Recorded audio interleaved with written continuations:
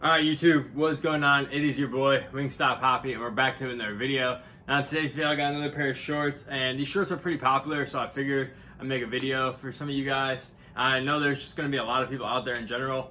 I have questions about these shorts because like I said, they're like probably the most popular shorts on the market right now. Sell out weekly. But anyways, before we get into the video, please hit like and subscribe, and feel free to follow me down on Instagram below, see how I style my sneakers and outfits.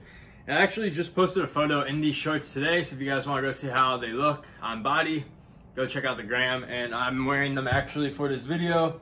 And this is of course the Emanuel basic mesh shorts. This is the teal and navy colorway, which is pretty much like Seattle Mariners colorway if you want to think of it in sports teams. And I got another one here, so I'm going to give you guys the unboxing and show you like what to expect when you get a pair. But I do have another pair here as well that I picked up over the summer. This is the snakeskin pair with the teal signature EE on them, which is very clean. But anyways, let's get into what I just got. I don't want to make this video too long because it is pretty much just mesh shorts, but I figured I'd show you guys how it goes down. And here we go out of the packaging, and it does come in a nice bag.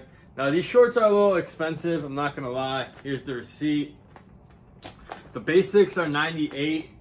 The all over prints are $108. And yeah, but you do get some nice packaging. And like I said, they're basic mesh shorts.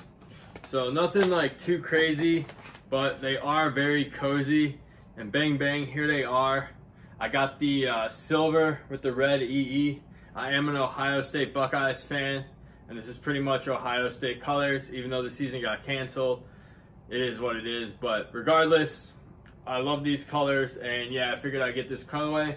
Now, for sizing, which is going to be the big question.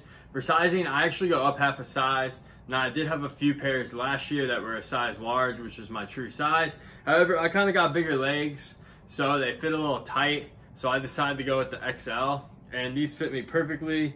Now, the inseam on these, which if you guys don't know, the inseam is from your crotch to the end of the short. The inseam is 6 inches. So if you are curious, just take a pair of your favorite shorts and measure out the inseam and decide from there what size you want to pick up. But yeah, they do drop on Fridays at 12 Eastern on ericemanuel.com.